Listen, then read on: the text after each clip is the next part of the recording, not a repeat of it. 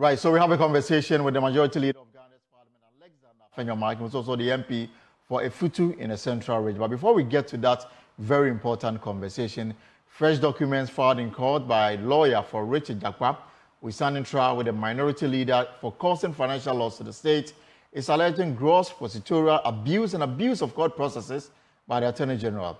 Richard Jakpa wants the charges against him to be struck out by the court and alleges that the AG told him that he was not guilty of the charges he had filed against him in court.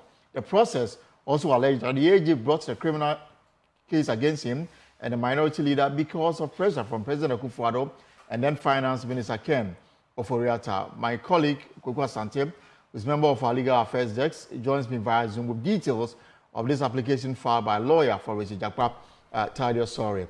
And we've got, graphic, pictorial evidence of what we have put together. So, but let me bring in Kwaku. Kwaku, so why this twist in this case and why the need for a mini trial? Is there justification in the processes that you have? Well, according to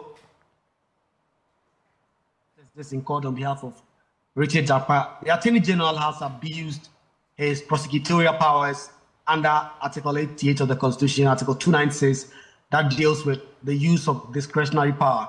And they put all these together and claim that because of this, their trial and the charges that have been filed against his client, Richard Jakpa, should be dropped because it just not disclosed a lot of evidence. Referring to this document, they are calling for striking out of all the charges and accordingly terminating the proceedings against Richard Jakpa. The specifics of the law that they rely on, mainly the Article 23 and 296 of the 1992 Constitution, that deals with discretionary power. The Attorney General has a lot of discretion in terms of who he presses criminal charges against. And the case that Tadio Sorry is making is that the present charges just does not cut it because the Attorney General knew right from the outset that his client, Richard Jakpa, was indeed not guilty. And that, in fact, the Attorney General, on several occasions having met Richard Jakpa, did disclose to him that he was not guilty and that he was only charging him together with the minority leader and the then Amanima, who used to be the Chief Director of the Finance Ministry, because they wanted to conceal the real target of that criminal suit, which is Dr. Kisilatu Forsen. So, outside in talking of the law, they cited particularly Article 23 and Article 296 of the Constitution, and that is the basis, the legs on which Tadio Sorry has filed this application on behalf of Richard Jakpa at the High Court.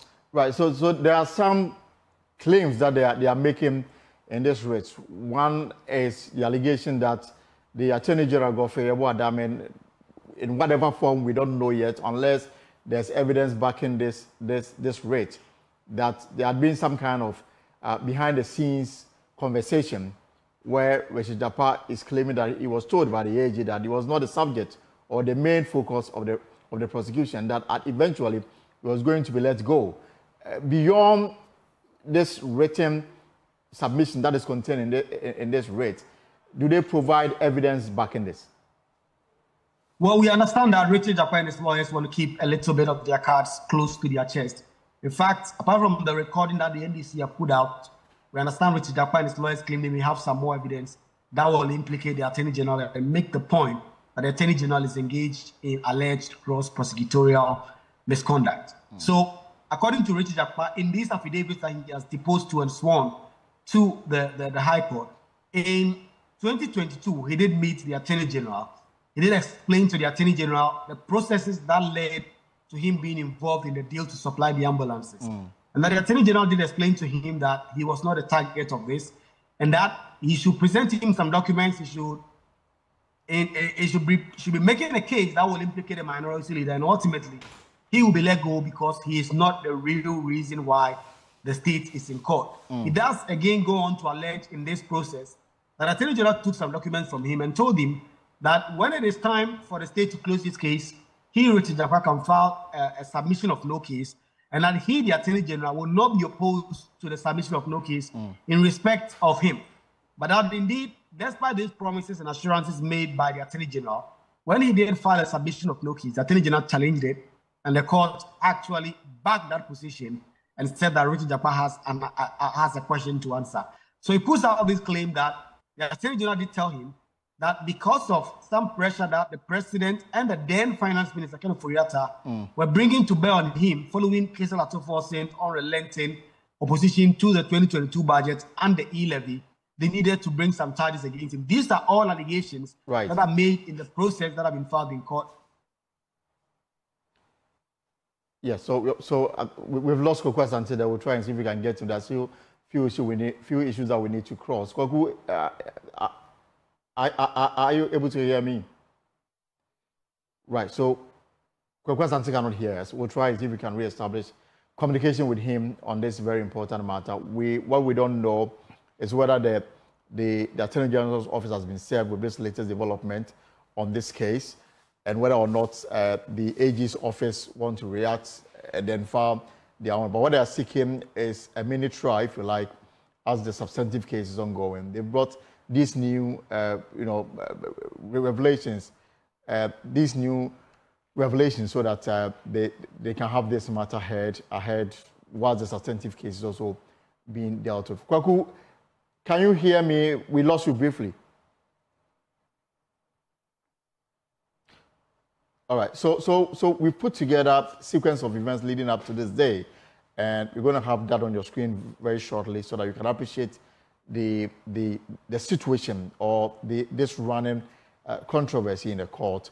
And the objective of the motion that the third accused has filed is seeking the court to strike out the charges and accordingly terminate the proceedings against the third accused or the applicants. Alternatively, a stay of the proceedings before the court against the third accused. The third accused in this case is Richard Jakpa or the applicants. And this is the latest, decision that they have taken in this particular one. The Attorney General, at whose instance the third accused or applicant is being prosecuted in the instant suit, has brought the charges and instituted the proceedings in abuse of the process of the court. That is the claim.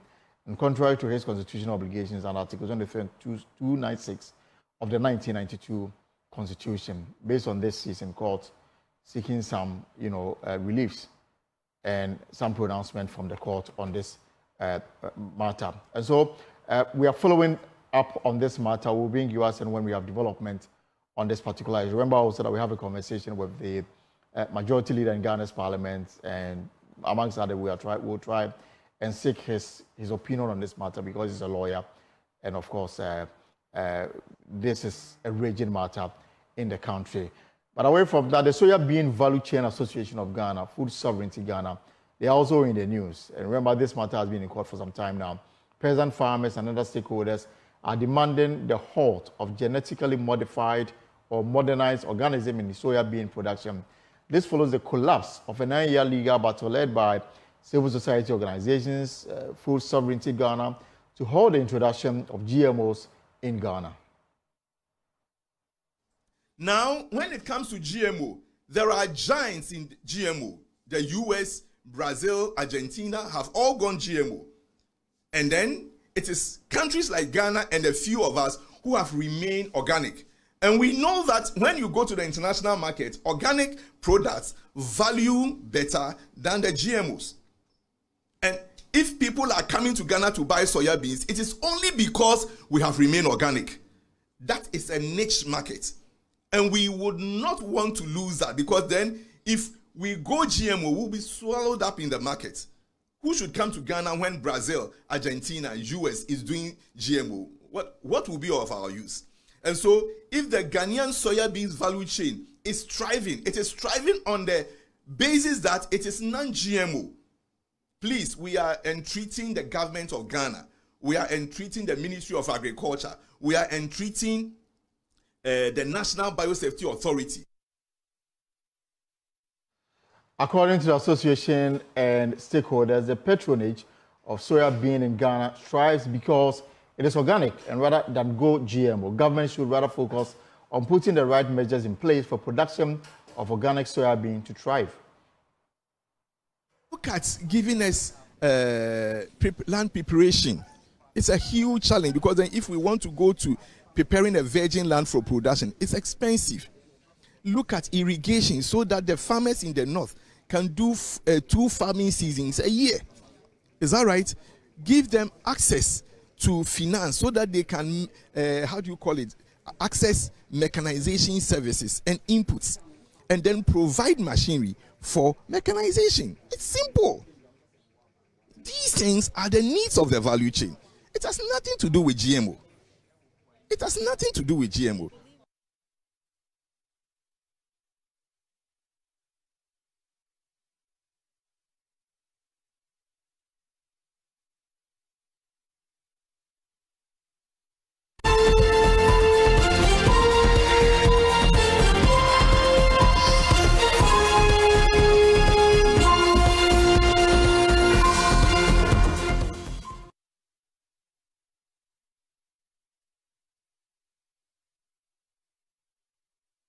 Right, so this is the pulse here on Joy News with me, Elton Brobe, and this Friday, we've got a very compelling conversation with the Majority Leader of Ghana's Parliament. Let me lay the foundation here. The Majority Caucus in Parliament this week accused the Minority Caucus of attempting to sabotage Ghana's economic growth through their persistent opposition to some tax waivers currently under consideration by the House. There are almost $400 million worth of tax waivers requests that have been pending at the Finance Committee for over 3 years, some going into 4 years, entangled in a political stalemate. However, the NDC, they vowed to block these requests at every turn.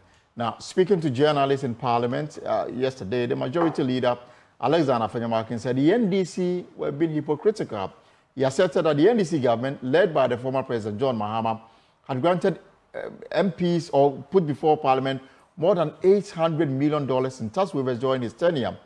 But is this the right way to go? This afternoon, Majority Leader joins me as we explore this subject plus other issues in Parliament. Honorable, you're welcome. Thank you, Elton. Right, so, I mean, yes, of course, always good to see you. To take on your colleagues in a manner that you did, accusing them of sabotaging the economic development of the country because they've taken a legitimate position against these proposed tax waivers. First of all, why is it even necessary to grant companies waivers, companies that are in this country to work, make profit, most time, take the profit out of the country, and yet we provide some kind of a foundation to allow them to thrive. For those who are watching, probably may not appreciate what these tax waivers are meant to do. How do we explain this to a 6-year-old that we need to give incentive to a company that has come here to work, make profit, and then take the money to their host countries?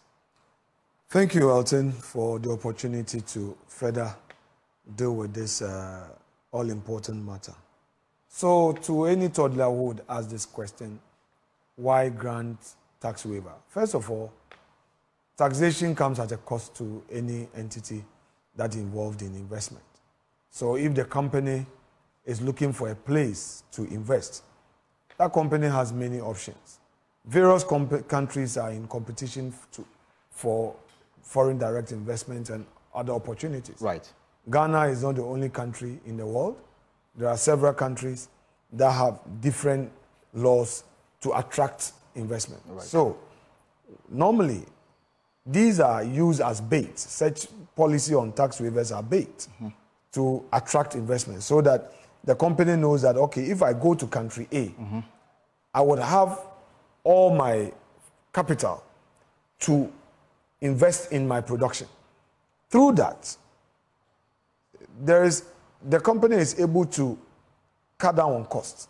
Because if you are investing at a low cost, you are able to also sell at a very low cost. Right. You are able to expand because the opportunity is there for you to expand using the same capital. You are able to employ more. Through expansion, you're able to employ more. So if somebody is bringing $1 million to Ghana, and in bringing $1 million, he would end up paying $500,000 in tax alone. That person would choose another country where he would have to spend $100,000 in taxation.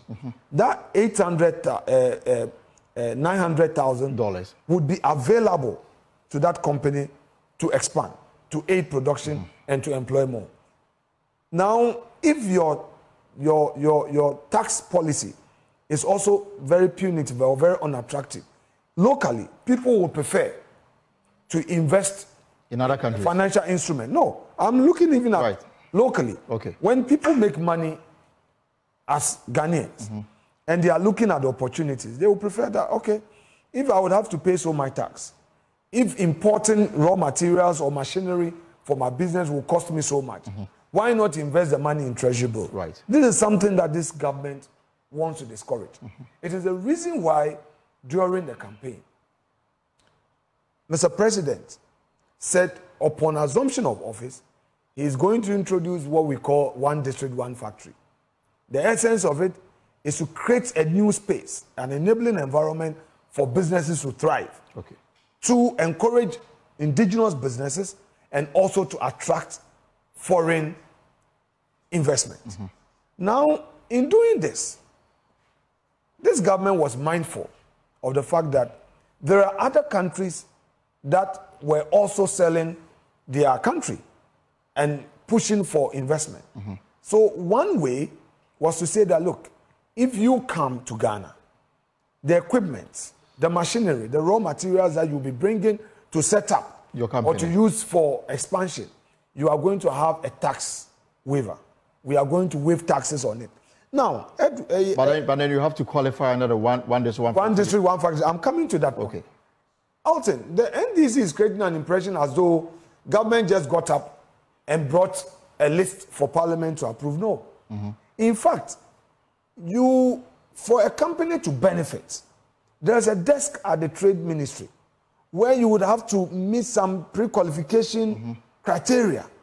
They do a very rigorous interrogation of your whole investment plan before they escalate it to the Ministry of Finance. Right. So it's not just that people get in and their money is being dashed out to people. No. There are conditions. There are conditions. That must be met. You must meet them. First from the Trade Ministry, Trade Ministry to the Finance, before it gets to Finance. Before it comes to Parliament. We have a whole desk. So you go through all that. Then eventually it gets to Parliament. Now, my worry is our friends are playing politics with it. Okay. Under our 1D1F initiative, it is not a tax waiver granted the entity forever. If you look at the policy, government says that you benefit for 5 years into operation. After 5 years, you would have to apply again. All right? So you don't benefit forever. You are not being given tax waiver on your profit. Right. This whole thing is about your the raw material, the equipment, the machinery that you bring in. No. Out yesterday. And then after 5 years, you go for a review or what? You have to apply because the dispensation is for 5 years of operation. Now, yesterday, I wanted Ghanaians to know the hypocritical posture of the NDC on two fronts. On two fronts. One, the fact that with all the 42 companies whose applications are pending before Parliament, the total amount, the value of the 42 companies, the request, exactly, $400 million, is now down to 350 million. After what? After some review? Yes, there were some reviews. There were some reviews. Whereas if you look at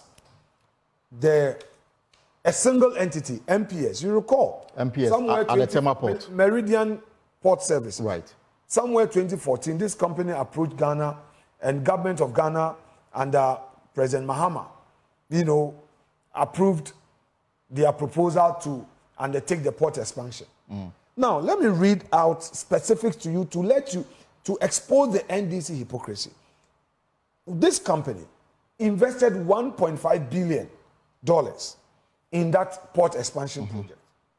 Now, they brought a $950 million plus 908, let me quote the exact amount. The application that was brought by Honorable Atu Forsen and Honorable Monacote, this deputy minister, they were Deputy Finance Minister. The Deputy Finance Minister, Dr. Forsen, the minority leader of today. He was the Deputy Finance Minister. He and Madam Monacote, they brought the application to Parliament. They brought an application of 982 million cedi tax waiver. Okay? Eventually, Parliament approved 832 million. I am not criticizing the decision to grant tax waiver. I am rather because they qualified at the time. Of course, I am exposing their double standard, their double talk, and their hypocrisy. Now, let me read something more to you. Specifically, what this means is that for every $1 that MPS invested, we granted them almost 55 cents in tax waiver. More than half of $1. Right. Now, apart from that, listen to this. The company was also granted an exemption.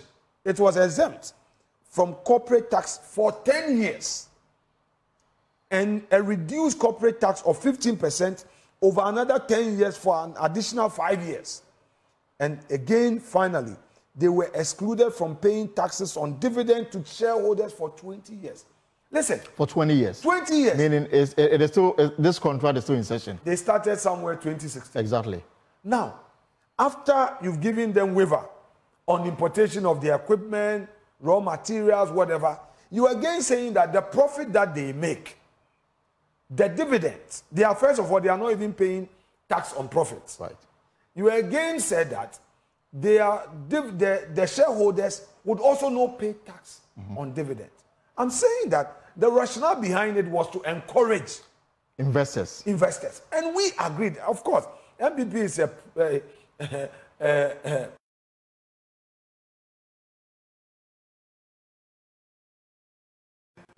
entity. We believe in businesses. We believe that you don't do imposition of tax to encourage enterprises to grow. You need to give them the space. So even in opposition, we were okay with it. Is that okay? Right. Now, apart from that, yesterday I talked about some illegality. Apart from this, 2015 and 2016, President Mahama himself, through executive approval, granted certain companies tax waivers. It didn't come to Parliament. It didn't come to Parliament. Now, let me explain. Granting executive approval is not illegal. But same being implemented without parliamentary approval is illegal, unconstitutional, and immoral. And in this case, what happened? Now, let me read the Constitution to you. Article 1742. It provides, quote, where an act enacted in accordance with clause 1 of this article confers power on any person or authority to waive or vary a tax imposed by that act, the exercise of the power of waiver or variation in favor of any person or authority shall be subject to the prior approval of Parliament by resolution. Now, these are the companies that benefited under what the then government referred to as strategic investment. Under the president, under NDC executive approval discretion. Executive approval, they said that strategic investors will benefit from it. The criteria for determining strategic investment was a policy that they enacted. And I have no problem with it. Now, in 29th April 2015, the Secretary to President, Kwesi Kwarteng, wrote this letter to GIPC Chief Executive. And in the letter, these were the companies that were granted tax waivers. Gassel, Dream Realty Limited, Garden City Mall Limited, Boston Investment Limited, ShopRite Ghana Limited, Cement de l'Afrique Ghana Limited, Vincent Sugar Refinery Ghana Limited, Jata Cement Ghana Limited, Jata Cement. Belonging to the brother of... No, I'm not going into... I don't want to personalize. I'm an entrepreneur. I want to be fair to the issue. We are dealing with entities that have benefited. EcoBank Ghana Limited, Dream Realty Ghana Limited. Now, for me, Edson, for me... Does this communication provide justification for the tax waiver? Because these are very renowned and, very wealthy companies, if you like. You know what?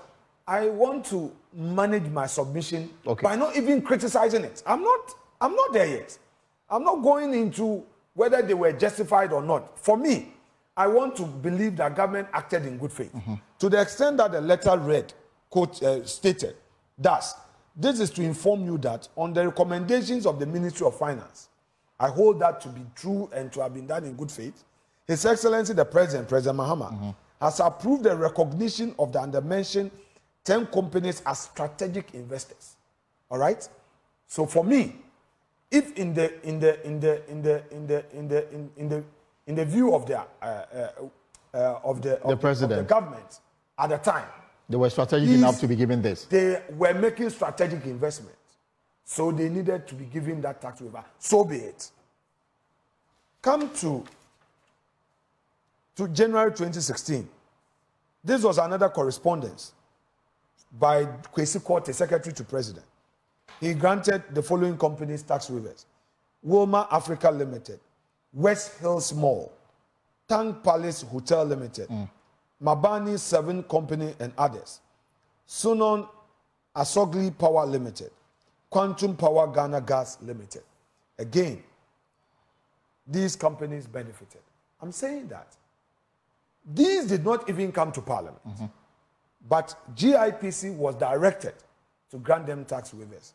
Now, I say they are unconstitutional because if you read the Constitution, although GIPC has the power to grant that waiver, that is why I say power enactment that authorizes an entity with regards to imposition of tax, waiver, variation and all that must be subjected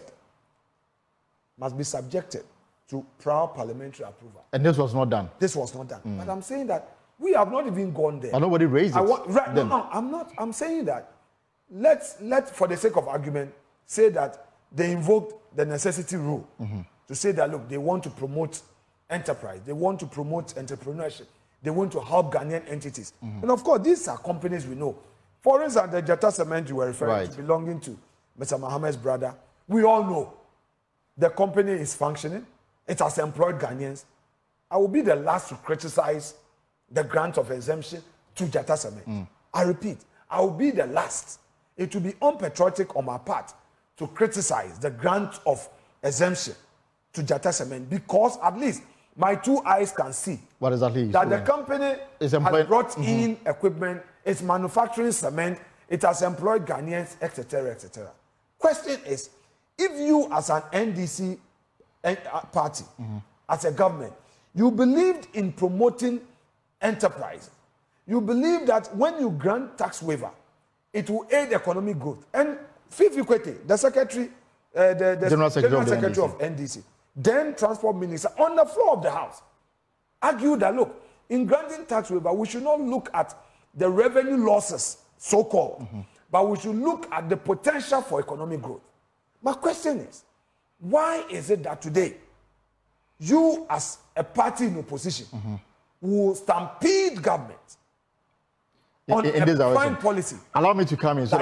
And my worry is that the minority leader who led government in parliament to ask for these waivers. No, these ones did not come to parliament. This one executive approval. Come to parliament, quite a number of them. I'm just citing these few.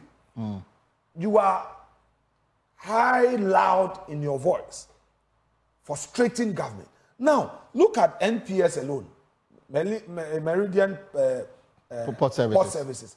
NPS alone, one company, $832 million. Apart from that, I've given you that even shareholders are giving tax waiver on their profit, on their dividend for 20 years. I don't think that any of these 42 companies has that privilege. All right. So I'm saying that why frustrate government? Is it because you are in opposition? Okay, so allow me to come in. So these 42 companies, I mean, running up a little over 350 million. You can compare. Okay, I get it. That to a single entity. Okay, so for those who want to simplify it, especially from the minority side of parliament, and they made the point that, I mean, you are before the IMF asking for some relief to put your economy in order. The tranche we are even expecting is around $360 million. So they simplify it to say that you are expecting the IMF to give you $360 million to help manage your economy. Yet you are giving away the same amount of money for free. That's how they simplify it. If this tax waiver is not granted these companies, how disadvantaged will Ghana be in terms of attracting direct foreign investment? Because I understand that some have been pending for 5 to 6 years. Some because some have put on hold their expansion drive, employment and all those issues. If this grant is not undertaken, how injurious would this be to the economy of this country? One, those who find the situation unacceptable will move to another country. Is it already happening? Pardon? Yes, it's already happening. And would have to move, because one of the things that attracted them here was because they were going to get that waiver. Two, their production cost is going to increase, and they are going to also put it on their pricing, because if you are paying for everything and your cost is high, the consumer would have to pay. Three, it will mean that those who are going to stay, they are going to spend more chasing dollars to import raw materials and equipment. So that would affect your local city. Right. All right? Four, they will be slow. There will be a slow pace in expansion. Because it's already, you are running a business and your cost of production is high. You are always looking at cost. You don't think about production. You don't think about expansion. So you are going to limit yourself. And then rather plow back the little profit and invest in another country. Finally, employment will not increase at the pace that is expected. Because if you are not increasing production, you start with 50 workforce. You are not likely within a period to increase the number of employment. Meanwhile, you have a chunk of the youth graduating from schools. So I am saying that they are oversimplifying it, as you said, and it is merely for the politics of it. Why do you justify the need for tax waiver to aid economic growth whilst in government? But when you get into opposition, you condemn it. But again, I mean, there's a law that you've passed that is regulating this. And these applications, they've gone through the process. They've gone from the Ministry of Trade to Finance, and then to Parliament, referred to the Finance Committee. The Finance Committee, they sat on a number of times. There is still disagreement to the extent that when you met for that emergency system, at the tail end of it, the committee had issues. And according to... I think, and I got up and said, a committee of Parliament cannot stampede Parliament. Yes. Yes, the Constitution allows Parliament to work through committees. But when it is obvious that a committee of Parliament is frustrating the work of Parliament, plenary can take it up and then work towards that. Mr. Speaker ruled, giving the committee another opportunity, that we'll resume. When we resume, he expects the committee will be done with its work, table its report, table the report for us to consider. We cannot continue to frustrate the private sector. The NDC minority sees itself as a government in waiting, sees itself as a so-called responsible opposition. I want them to be responsible enough. The approach they have taken will not aid economic growth. The approach they have taken is unpatriotic. If it was good yesterday to aid investment, somebody asked me that, why even EcoBank? Why Tank Palace? Why Gassem? Because, for instance, why Gassem? Yeah. I don't want to criticize the concept of strategic investor.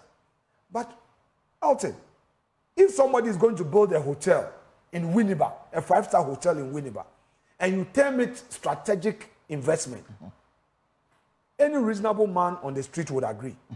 But in the heart of Accra, where we have many 5-star hotels, and a company is building a hotel at Roman Ridge, right opposite Roman Ridge is that M Plaza, right. That big hotel. Right.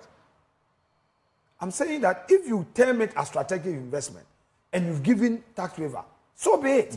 However, don't turn around and criticize new companies that are coming up. In the central region, one major company that is coming up is the Triton Oak tissue factory. Yes. Between my constituency and Gomoa East in the central region.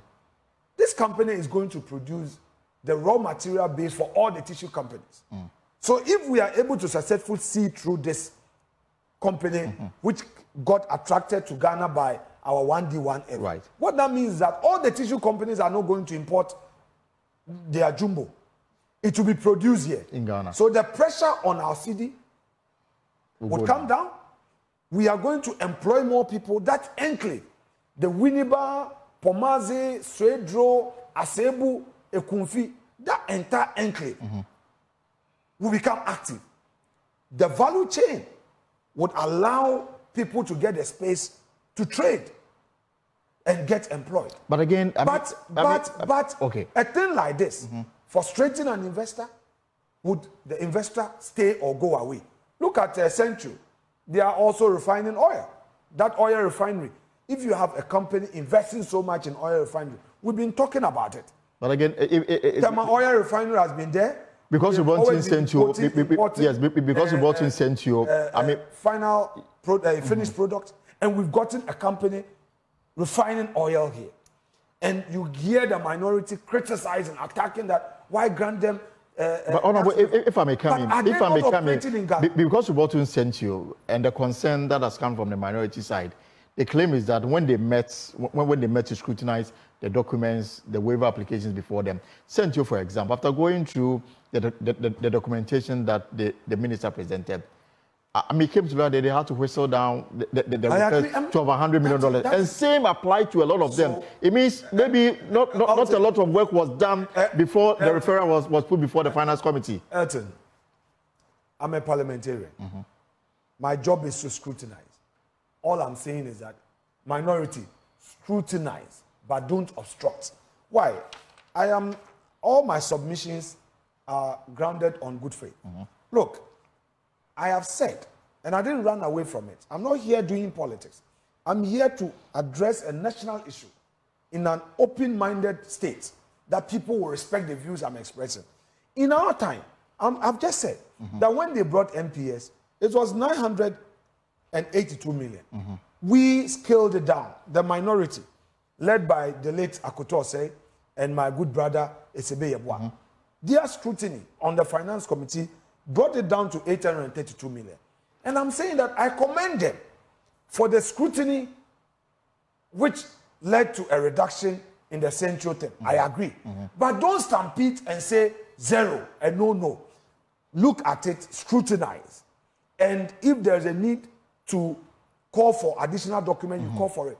But you cannot say you are keeping a document for 1 year, 2 years, 3 years. That is unacceptable. You have members on the committee. The other allegation. Go into the listen. No, the point is they try to bring. They say our finance committee chair publicly. Kwaku Kwarteng has made his position clear on this matter. We are talking about the member of parliament for Tamil West, Carlos Ahenkra. He's taking him on the floor. KT, I'm on the same, saying that Kwaku Kwarteng is also frustrating the work of the committee. Chairman of the committee appears to have a position against the tax waivers. Elton, I have not heard certain things. I don't want to trivialize issues. It is government's policy to have this. Government's intention is to aid economic growth through such an incentive. I am saying that the grandstanding by the minority is unacceptable. Let's deal with it. Mr. Speaker has directed that the committee should meet. I am appealing to them that they should support government to get this done. In their time, they even granted tax waivers which did not come to parliament because they felt that these companies must benefit from incentive for good reasons. And we have cited some of the companies today. We can see Tan Palace working, all right? If they are not gotten this, perhaps if they are charging $100 a night per room, they will be charging $150. Today, we have Jata Cement functioning. I don't want to trivialize it by saying former President Mohammed's brother and blah, blah. Those are trivial things. No, they are unnecessary.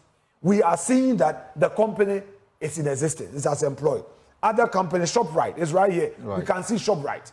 Perhaps if they were not granted this waiver, things would have been expensive, correct? The cost of rental would have been higher. I support it because I'm an entrepreneur. I know. I'm a private sector person. So I support anything that would help. But I also know that a lot of my friends I speak to in the private sector are telling me that, Markin, if you guys are not helping us, we'll invest in treasury bills. We'll invest in some instruments where we know that, okay, at the end of every quarter, at the end of every month, we'll get our money back. Because we relied on your private sector drive to support your initiative, to bring our investment. We shouldn't get people stuck. So is the committee still refusing to meet, even as the speaker directed that during this break they should have this meeting, they should work on this, and then when you come back, perhaps you can debate I am it and consider making an appeal to my colleagues in the minority. It is the NDC's attack on government that I'm dealing with. As to issue of committee meeting, every committee has its leadership. I trust that they would carry through what is expected of them. But I'm saying that the NDC shouldn't take a posture that that is unacceptable. I am saying that even a single entity and in their time had in excess of 832 million. We are talking about 42 companies benefiting from a tax incentive of less than 400 million. So you have no basis to attack unless merely because of politics you want to frustrate private sector. But what about your side? The committee is made up of at least, as far as I know, 25 members of the committee. I don't think that we have an issue. You don't have an issue. So the sabotage is clearly coming from the NDC side. I don't think that we have an issue. In the absence of them, can the committee still sit? Well, if we have to get to that break, can the report be put together, even if it is not? I am saying that, so, you see, first make the appeal. I'm reaching out to them. From yesterday, it's been an appeal, because it's getting out of hand. All right? So...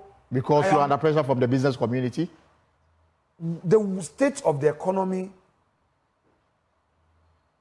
we don't have to create certain impressions. We need to get the private sector running. Elton, has any graduate given you a CV to find him or her? Oh, thousands of them. Right. And all of them, what's their target? In fact, when you finish school, you want to be employed. By government. Exactly. Almost in my house, in my office, on my phone, you get people sending you CV, Ghana Gas, GMPC, Cocoa Board, GRA. These are all state institutions.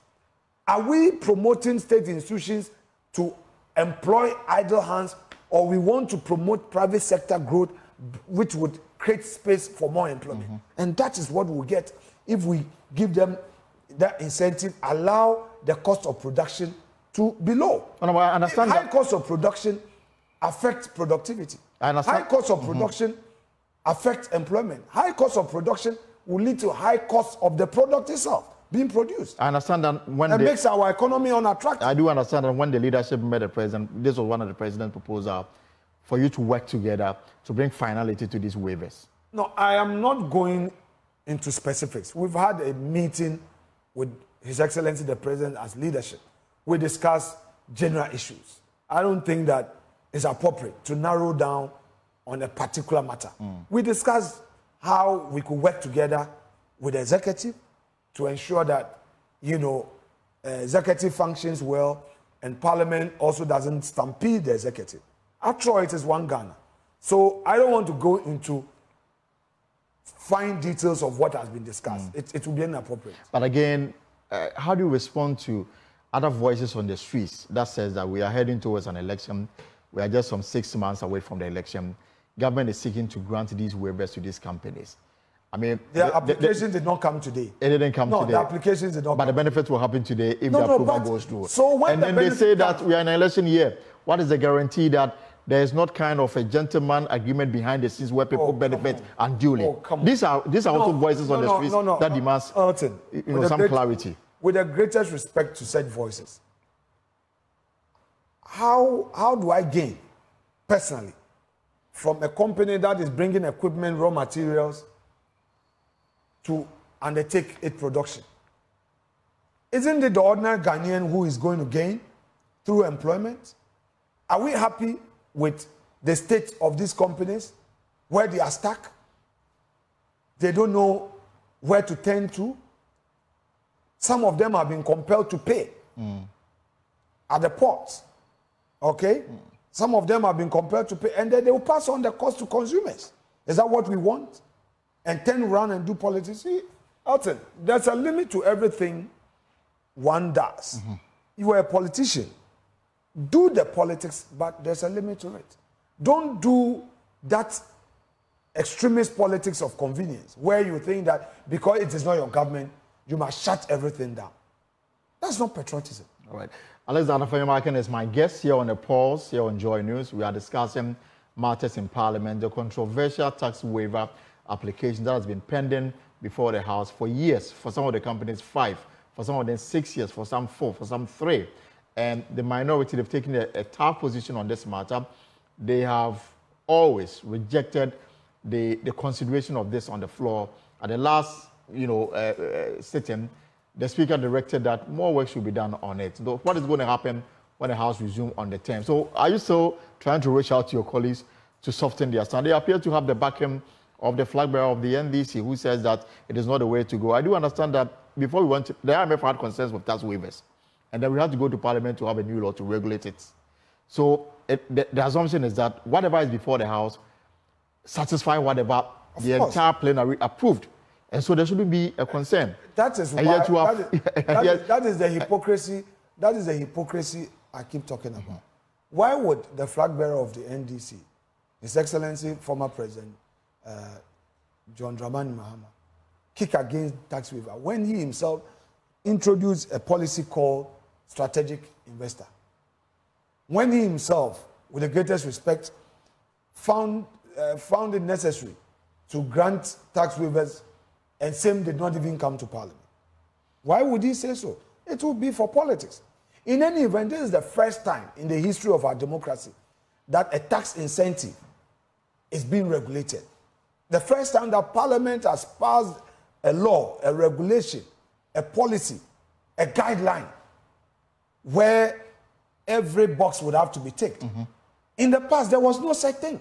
So that in itself should tell you that Parliament has created a room for accountability. Elton, there was nothing like freebies under here in this. It's not the case that when you are granted the exemption, it is forever. You close your books and you go. Parliament, as part of its oversight, at any point can invite the ministry to give account how this was implemented. And that is our bona fide. Why would we not want to utilize that? Take advantage of that. Look at it, scrutinize, approve it quarterly or every 6 months or semi-annually. Come back, tell the minister, we approved it on the following conditions. Semi-annually or quarterly, we want report on how if they are going according to what Parliament did. The approval is being implemented, what equipment are being brought in, how many raw materials are being brought in, what are the values and all that. Elton, you remember, not long ago, our pharmaceutical companies were competing with a lot of imported drugs. When we gave them the space, are they not expanding? During Minister Alan Chamantin's time, this some 32 drugs, were limited. Government placed limitation on them in terms of the importation, that these 32 drugs cannot be imported because we want to aid local production. Okay? Today, one of the companies that is suffering is the B5, which is supposed to produce sanitary parts. Exactly. Now we import sanitary parts. It costs us so much. Now this company has the capacity to produce sanitary parts. If we give them the space, if we give them that incentive, the raw materials that will come will be cheaper. They will produce locally and will buy it cheaper, as compared to letting them pay tax on it, on the raw materials, and then they, passing on the cost to our women. Is that right? Are you confident that we should explain? We should. The NDC would have to understand it in these real terms than to look at the convenience of the politics they are. But is it ever going to change? Because you've been convincing, you've been appealing to them, you've been all manner of things. Well, today we've laid a fact bare. Right. We have demonstrated that all they're doing is being done in bad faith. They are doing all of these in bad faith. They granted a single entity 832. It doesn't come anywhere near what we are doing. The 42 companies, the benefits do not come anywhere near this amount. We've also shown that they granted a number of entities the incentive without even parliamentary approval. Of course, we say it's illegal, it's unconstitutional, but they still did it. Can the same be done today? What I'm saying is that why would they turn around and say that even the conditions under which we are granted are much more stricter? If you look at it, they are regulated. We passed a law to regulate. All right? Apart from that, we are not saying that these investors should not pay tax on their dividend for 20 years. They did. So if you look at it, if you compare, their tax waiver regime was even more relaxed than ours. I repeat, they were given corporate income tax was exempt for 10 years. We are not giving 10-year exemption. Okay. They were saying 15% tax reduction for another 10 years, and then no payment of tax on dividends. Are we saying that?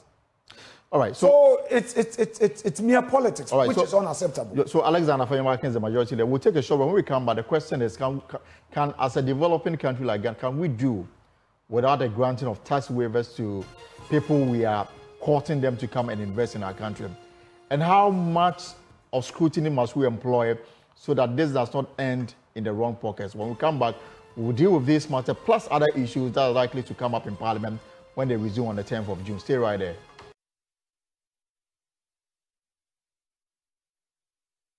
Right, welcome back to the pulse here on Join. It's Friday, so we still have the majority leader, Alexander Afenyomarkin, in the studio. We're going to wrap up with him on some few other issues. I asked earlier whether as a country we can do without tax waivers we grant investors that come to this country to work.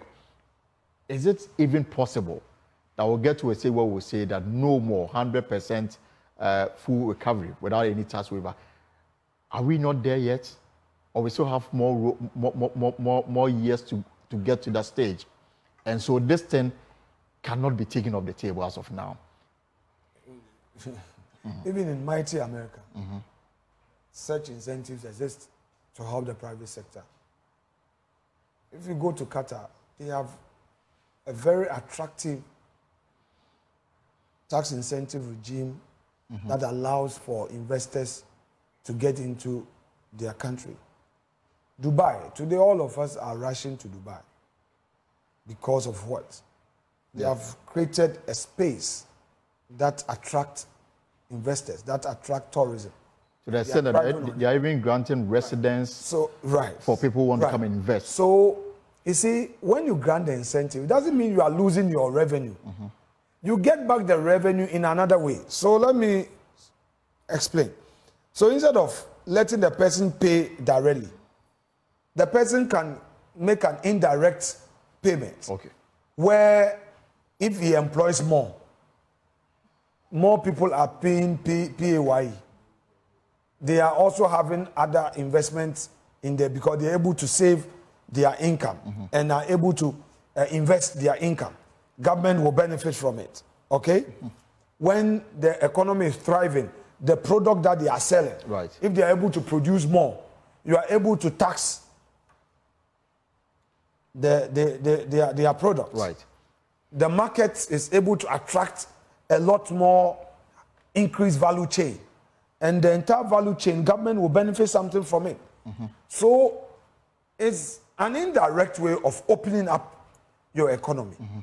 But if you say tax, the person will be scared of from day one.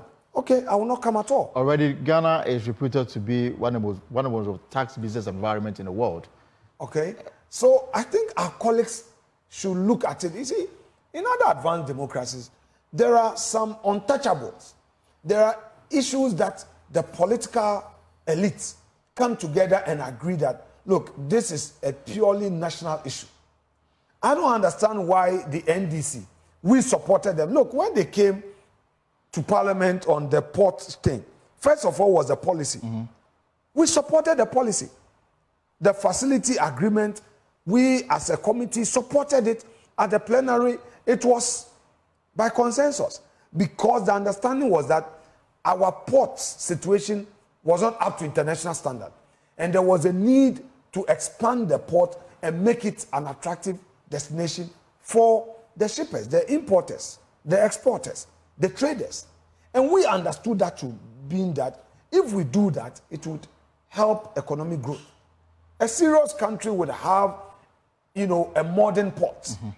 And that is what we understood that to mean. Right. And when they came back again and said, look, this company that is bringing in over $1.5 billion, let's also support them so that they expand. We support it. Why would you turn round? I want to ask Dr. Forson, the minority leader, what has changed? I want to ask him that Dr. Forson, what has changed? Because during the NDC era, because he was an MP, he was doing the parliamentary liaison. Although Setekwe, the finance minister himself, was coming to parliament a few times. A lot of the time, it was the minority leader who was leading the charge. Yet he is the loudest on this tax waiver. If you listen to his debates, he is in charge of the yentie. Well, he's the leader, and he is Yes, communicating the aspiration of his people. But he's not a perpetual opposition leader. He's been in government before. You think the hung parliament has played a role in all of this? Well, the hung parliament should benefit Ghanaians as it is. They are using the hung parliament to destroy businesses. And that is not right. I expect Dr. Forson, who has been in government before, under whose watch we saw this unprecedented tax waiver to a single company, to say that, look, I support government's initiative. It will create jobs. How many factories do we have in the central region, including his constituency, my constituency? The poverty levels in central region are very high. The poverty levels across the country. All politicians use unemployment to ride high for power. Right. So if we are creating the space for people to get employment, why stampede? Why frustrate? To them, if they frustrate us, that is when there will be agitation for them to win power. Is it all about power? And when you get it, would it change suddenly, overnight? Are you going to change the fortunes of Ghana? You see, this is the same group of people who fought against the free SHS. The same people who said free SHS was impossible, who today still find a way to attack the free SHS. Yet, in their time, they said it was not. In their time, they said it was not possible to implement free SHS. Go to our coast, the Landing Beach project. You remember, you were a parliamentary correspondent. NDC came with a facility to start the construction of Landing Beach site for our fisher folks. Yes. Not a single one was done. In fact, they went to the CDB to cap the facility. It was no more a priority. This same NDC would go to the insurer. And by a German, we be oh, Wabawanye. Waboko Mpano, Wakakache, a for there. In Yana but one hybrid went to one year.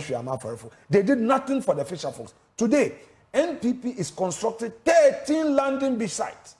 Go to Discof. Go to Elmina. Elmina has been completed. My own constituency, Winneba. In the past, whenever we had heavy rainstorms, their nets, outboard motors, canoes, they were losing everything. Today, they are getting their peace of mind. Finally, 13 coastal communities are benefiting from the coastal the landing beach. Yeah, so finally, meanwhile, they said we couldn't do it. Finally, on the waiver, I'm guessing that as a leader of the House, you are under pressure to deliver this. You expect that this can go through in June? We have at all costs, you have to get this passed. We have to. Some of the companies, are they Ghanaians or all of them? These are Ghanaian registered entities. Okay. These are Ghanaian registered entities. We need to support them. They are operating in Ghana. The operations are in Ghana. We need to support them. Just as we supported them to give incentive to the private sector during their time. If they are not granted Jakpa Cement the opportunity to get waiver on their equipment and raw materials, where would Jakpa Cement be? Jakpa Cement took a facility, all right, to start this factory at a cost. If they had not gotten tax incentive, where do you think the tax settlement would have been there? Gassem of all. Gassem has been an old company, but yet so Gassem felt that because of its expansion, it needed some exemption from government, and it got it to enable it to survive. EcoBank. Multinational bank. It's a huge bank. We know the role of EcoBank in our economy. Because there was a need to give them that opportunity for whatever expansion drive they had at the time, government granted it. I'm saying that for good reasons, the NDC saw the need to support the private sector. Why the change of mind? Well, in any event, now that they are even campaigning, are they not the ones who are talking about a certain 24-hour economy? Is the 24-hour economy going to be hinged on punitive taxation? Is that what they are talking about? Well, I guess only time will tell whether the NDC will back down on their stance against the tax waivers. Only time will tell. 10th June, Parliament will be back in the House. 11th June, Parliament will be back in the House. And one of the things that the leader of government papers will put before them will be for the consideration of this. But away from this, before I let you go, you're a very busy man. I mean, this week, your Attorney General has been in the news for some other reasons, rather than his work as an Attorney General. The NDC played a recorded conversation allegedly between him and Richard Jakpa, the third accused in the ambulance trial. And I guess you've had time to go through the issues for and against. As you are a lawyer yourself, I mean, what is your reaction to what is happening in the space? The Attorney General, your colleague on the other side, Atufos, who is facing charges of causing financial loss to the state, and then the development that appear to cast doubt on the integrity of the AG's office?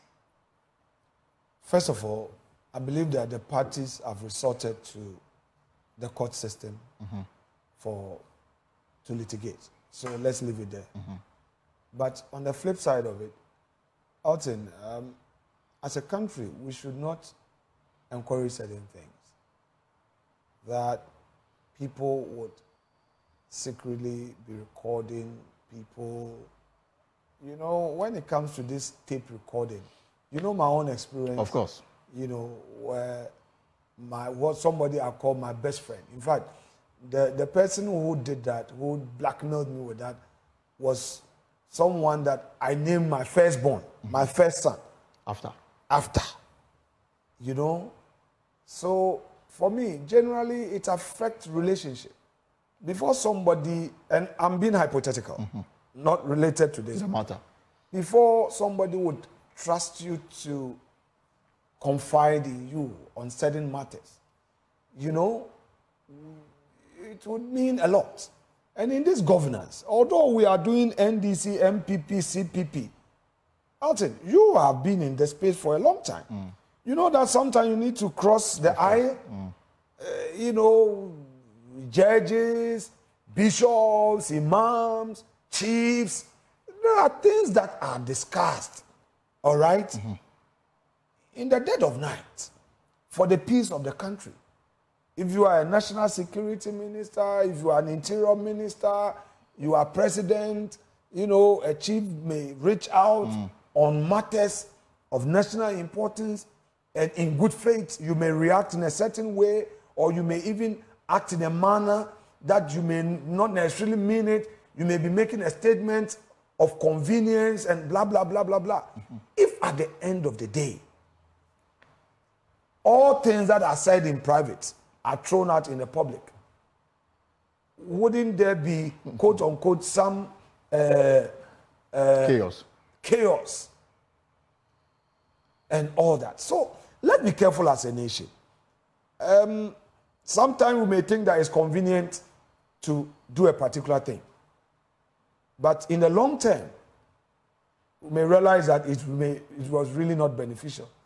Let me end on this. You recall that when NDC took EC to court about the 2020 election petition, in open court, the accusation was that EC had rigged the election in favor of President Akufo-Addo, correct? Right. But soon thereafter, when Mr. Asiedun Ketia and Dr. Ofosu Ampofo were contested, in one of the meetings that the NDC guys themselves recorded Asedun Ketia. He spoke about the fact that they did not even have their pin sheet. They didn't have their record. And if they had shown the record they had, they would have been embarrassed. Right. And that their senior counsel advised them that if they don't bring their records, he would not represent them in court. This is what Mr. Asedun Ketia said in private. Right. I was one of the few people who criticized the recording. That why tape somebody and come and play it in public to embarrass him? Do you get what I mean? If we continue to encourage people recording people privately, somebody should record and embarrass him. Today it is you. It is somebody, so you are happy to. But play. ethically, is the AG's conduct No, right? no, I'm not talking about age. I'm saying I'm being hypothetical. I am being hypothetical. And in so doing, I have cited how I experienced a good brother coming to me at 5 a.m., a normal visit. And my wife had cooked for us breakfast, and we talking, and apparently he had a tape on him, and later got doctored and sold me out and created a certain image of me which was not me. Right. I'm saying that as a public officer, I've experienced that bitter situation. So I know what it is. You get my point? As a country, should we encourage situations like this generally? I can't go into the AG Jakpa issue. It's in court. So the judge has cautioned that we should all be circumspect. The ethical aspect is not in court. No, you cannot talk about ethics here. If I get into that, then it means that I'm passing some judgment. I'm saying that I don't want to go into it. But I would want to continue to make a general statement that today it suits me. So I say yes. But tomorrow it could be somebody else. And what would I say? So let's be careful. I'm not too happy with situations where people will say, I recorded you. Very soon, people will now start showing CCTV footage of friends who have visited and people who have done this and all that. You get my point? And then somebody will say, hey, because when things happen like that, people are on their guard. So let us be careful as a country in this political space. And it's for we, the political elite, the extremists amongst us. If we are not careful, we will be overthrown. We, the political elite, the extremism that we exhibit, if we are not careful, we will destroy ourselves and the masses. And the apolitical will say, oh, these people, they can't be trusted. Let's clear them, and a new political elite should emerge and should evolve. We don't need that. There are steps, there are boundaries, there are red lines we should know. And that is why some of us, we believe that there must be moderation. Do the politics, don't attack personality. That is why in all the submissions, I said, look, I will not go into Jata Semen because it is Ibrahim Mahama. All right? So I come and sit here and attack. No. It's an entity. Who owns it does not matter. What matters is a Ghanaian doing business and employing people who has benefited in a tax incentive alongside others. EcoBank is same. But when you personalize, you do that attack, then you are going to the extreme. And that is what some people are doing. Get somebody, they say this week is somebody's turn, who attack this person. Fabricate all manner of things, set up media attack on the person. It will help our democracy. But again, just finally, Atu is in court for this ambulance matter. Now the claim out there is also that perhaps government was not happy with the way he was taking them on the economic front. The reason why, at all costs, he has to be jailed. So these are all speculations. These are all speculations, aren't they? But you also remember, Harun Idrisu was very loud on government. Harun Idrisu never spared government, did he? No. Yet I remember that President Akufo-Addo said that, look, they have committed a wrong. The double salary issue. The double salary issue. He gave them an opportunity to pay back. Many of the extremists in the MPP said, no, they should be prosecuted. That was a straightforward case. That was a straightforward case. I don't want to mention it. But a lot of the leading NDC MPs who were ministers were caught in that web. Akufo-Addo said no. Why prosecute that large number of political class? No, it's not right. In any serious democracy, look at certain consideration. So what will be the gain if Aaron Idrisu, Ama Kofi-Boa, Ama Yarga, and all others were thrown into jail? It was a straightforward case. Right. You've been paid double, you've taken it. We could have read dishonesty in it. We could have read fraud. But the government said no. So I don't want anybody to create the impression that this government is out there to attack its opponent. Let's, perhaps, if the extremists allow space, there could be backroom engagement. There could be discussions to look at the substance and deal with it and then forget about the trivialities. But some of these extremists will not give space for moderates to engage for a solution. After all, if somebody said financial loss to the state, all right, we have a new law on plea bargaining, which allows you not to even plead guilty.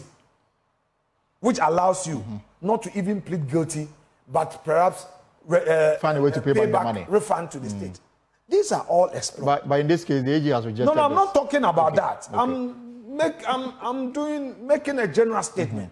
Don't get me into the AG thing. Okay. You've thrown out a general thing, and I'm also coming out with a general thing. All right? We should know how to treat each other at the political space. We should know how to go about issues of national interest and not get personal.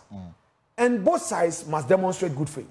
Some of our friends in the NDC, with the greatest respect, I'm not happy with some of the things that they do, okay? But I watch and I keep quiet because in one breath, one would, extend a hand.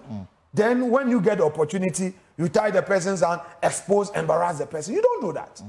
You get it? You don't do that. But I was wondering whether, You don't do that. whether this ongoing issue hasn't really affected Don't let us get the into front bench. ongoing. No, the front bench Don't in let us Parliament. get into the ongoing issue. I mean, I think The relationship at the front bench hasn't really affected We've been it. working together. Me, my experience as a majority leader has been that anytime our colleagues are in opposition, they say so. I mean that, oh look, Kwamena, this one we can't support you. Prepare yourself. This one will support you. And I'm happy with that. When I assumed office, the first thing I told the minority leader is that, leader, we are going to work together. First of all, we can only be effective if we have a good relationship. Right. But that relationship must be guided by principles. Your principle to protect your party's interests, my principle to protect the interests of my government. So, no surprises. And that's what I told Ato and his team. That don't surprise me. If you have this under your sleeve, show it. Full disclosure. Full disclosure. Let me understand where you stand so that I also be armed. Then we do the politics. All right? So I think it's so far, so good. If they say this is their party position, you can't do anything about it. You have to accept it. And I don't have a problem with somebody saying this is his party position. We've been in opposition before. Sektekwe, when he was finance minister, reached out to us on the finance committee a lot of times. We had a very good relationship with Sektekwe. In fact, I've not seen a person of his nature. Sektekwe had a very good human relation. All right? He would reach out to you, but we would tell him boldly that, Minister, this one, we disagree with you. We would oppose you on the floor. But for this one, we support you. And that was it. No bad feelings. No ill will. And I'm sure the same thing was what Ken Ofori-Atta did when he was finance minister. Right. Reaching out to them, engaging. But at a point, some of our friends went to the extreme, attacking his personality. All right. You know, we all know what happened to Ken Ofori-Atta. Of course. The attack on his personality. All right? Was it necessary? Before It wasn't. Yes, before. So I mean, we need to be guided how we move to the extreme on some of these things. You can still do your politics without attacking personality. of course, we're done, but somebody has been pestering me to ask this question, of course. Thomas Khan. He says that when the new increment in dialysis came up, Parliament had a bite in, and there were some referrals. You want to find out whether I think the health whether we are doing something committee, about it. I think the health committee is working on it. There was a referral to them, so I'm sure when we resume, they will bring their reports. Honorable Akando is a ranking, and then Honorable Dr. Ayu Efriye is a chair. They get along. Those two leaders, they get along on matters that get to them. So I'm sure they will bring their reports, and then we'll deal with it. All right. Alexander Fenmaken is the majority leader in Ghana's parliament, and of course, member of parliament for Efutu in the Central Region. And he's been my guest on the pulse. Now, the Bono East Regional Director of the Electoral Commission, Dr. Gabriel Deyebua, has lauded the use of the challenge forms by the various political parties during the just-ended limited voter registration exercise. He says a total of 592 challenge cases representing 2.2% of the total number of new registration used during the exercise largely contributed to the low number of conflicts among political actors. Correspondent Anna Sabit has more in this report. The limited voter registration exercise, which started on Tuesday, May 7 across all 268 districts in the country, ended successfully on the 29th of May this year. The exercise, according to the Bono East Regional Director of the Electoral Commission, Dr. Gabriel Deyebua, has been largely smooth despite the initial technical challenges that marked the exercise on the first and second days. Generally, I would say that the exercise has been very successful throughout the 23 days. When I say successful, we can look at it from three angles. We can say success in terms of operational efficiency, success in terms of patronage, and success in terms of environment, the cooperation, and then the performance of our officers. When you put the three together, you will get what I refer to as operational efficiency, which of course, I can say excellent. In terms of turnout, the Bono East region recorded nearly 30,000 new registrants with about 592 challenge cases. Dr. Gabriel Deyebua says the hike in the number of challenge cases, though high, represents both positive and negative phenomenon, as the move has reduced the number of conflicts at the registration centers. This year we had 29,900 and something. The difference here is in connection with the challenge cases. For last year that we had 40,000, we had just 229 challenge cases, which was about 0.75%. But this year we had 592, which constitute about 2.2%. So it means that the challenge cases has gone up, and that is both positive and negative, phenomenon. Because we say negative in the sense that some will say that maybe people who are not qualified attempted to register. That's why we had so many challenges. But from positive point of view, we will say that it's a good sign, which means that people are now using the challenge facility, which is in accordance with the law, rather than fighting among themselves or physically trying to draw people away from the queue. Dr. Gabriel Deyebua was, however, quick to note that despite the smooth nature of the exercise across the region, there were, however, few skirmishes in other parts of the region, particularly in Kwara South constituency, where there were allegations of some exchanges between the NDC and NPP outside the EC premises. But the few skirmishes we had were in Kwara South, and even those ones, they didn't relate to the office of the work itself, but it was a tension between NPP and NDC outside the office. Yeah, so in terms of my officer there, you can see that she did so well that she didn't have any issue with any of the parties. The EC is, however, confident that with enough education, the 2024 general elections will be as peaceful as ever. The first strategy is education, public education. The second. Right, so now let's move to something that I've been waiting for. Now, are you ready for the biggest soccer fan event of the year? The Hit FM Rep Your Jersey event, loved by soccer enthusiasts everywhere, is back for its 13th edition tomorrow, June 1, at the Aviation Social Center. Will be buzzing with the energy starting at 10 a.m. There will be snooker, basketball, video games, and a lot more for everyone. Plus, lots of prizes are waiting to be won. And we're going to have Mercury Quay in the studio to talk about it. But what are we to expect tomorrow? We've done this 13 times. There's going to be a five-a-side tournament. That's something that most people look forward to. It's like a tournament between the stars or the celebrities on Hits FM. They have their own teams. They come together, battle it out to find out who gets the bragging rights for this particular season. And we are looking forward to see the likes of Dr. Pounds, Mercury Quay, and Dusty. I mean, these guys are the guys who always come on radio, make noise about their team. That's one event that I want our patrons or you listening to me out there to look forward to. That's the Rep Your Jersey quiz. Yes, so this is where we have this ongoing quiz that we do on radio. We chose our finalists today on the morning show on Hits, and then they come. We ask them questions like a quiz spearheaded by Nathan Atto, and then they ask questions about the Champions League. So it's like a quiz. It's like a 3 or 4 round quiz, and it's big. It's really big. People really look forward to that as well. So a lot of things will be happening that day. There'll be vendors there. Who, if you want some food, if you want something, people will be selling jerseys there as well. You come there and then you can just purchase a jersey and then you can join us. So if you don't have a jersey, don't worry. There are jerseys on sale there. You can come there and just buy one for yourself.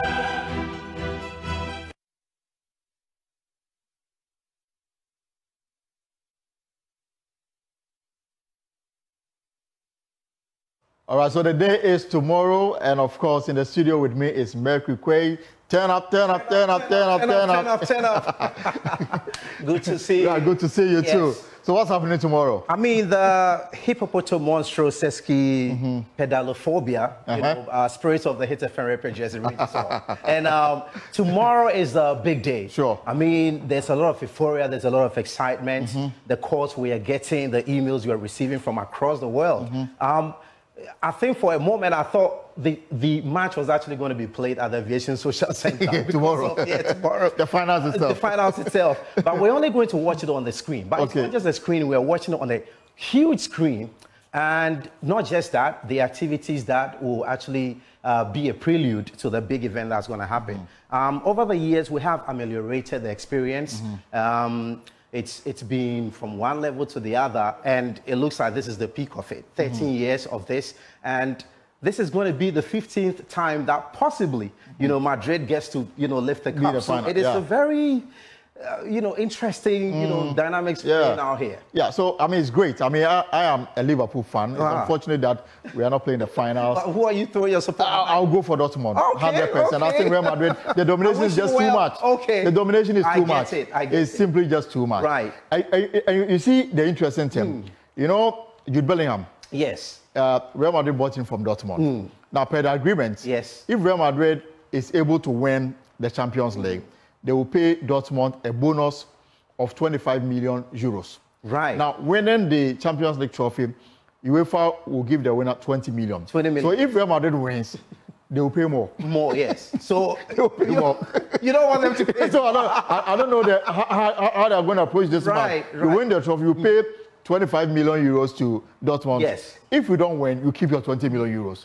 So you think it would be a better idea to not to win, so that you don't pay the bonus. Right. But so tell me about the lineup of activities starting from 10 a.m. tomorrow. Just as we've had, and this will be for those who are going to experience this for the first time. From 10 a.m. the activities start. We have a lot of vendors who've got great food. There's citizens jerseys who actually gave me this. Right in front of the multimedia building. You can just grab one. Yeah, so even ahead of tomorrow, if you close from work today, you could actually pass by Joy FM, Joy News, and pick up your jersey, a beautiful one like this. So 10 a.m. it gets to start. We have activities, including the five-a-side football game. I mean, I have won, my team, the Turn Up FC, have won that cup a couple of times. So this time we want to leave it for the likes of DJ Black and the rest to, get their shine. Apart from that, there'll be live commentary, by the guys from Joy Sports. And my favorite part will be when eventually the cup is lifted and we get to have the after party. That's right. Which is hosted by myself. That's right. I can't wait for that. I can't wait for the mixes and all those things. Yes, and all that. Yes. So basically this was going to happen. Very, very exciting. There's no other place to be tomorrow than the Aviation Social Center. And all day from 10 a.m. all the way till the next morning. They say till Mama calls. Till Mama call. Yes. And we've got people who are supporting this great event. Yes, we've got some amazing sponsors, partners. They've been amazing. And we want to say a big thank you to all the partners. A big thank you to SoccerBet. They are supporting us. A big thank you to Jamar Detergents, Franco Trading Enterprise, Silver Star Auto, Syntex Tank. If you're thinking tank to store your water, you know, they have you covered. Ice Drop Mineral Water. We have Shell Talks, Citizen Sports, as I mentioned, and Heineken. Yes, they are refreshing us. So it's a very... Again, the venue, the Aviation Social Center, time is starting at 10. 10, yes. And then there will be a lot to eat and drink. Just come have fun. Come with the entire family because we have everything for everybody. Absolutely. And one important thing, there might be that friend you have actually been searching for. Of course.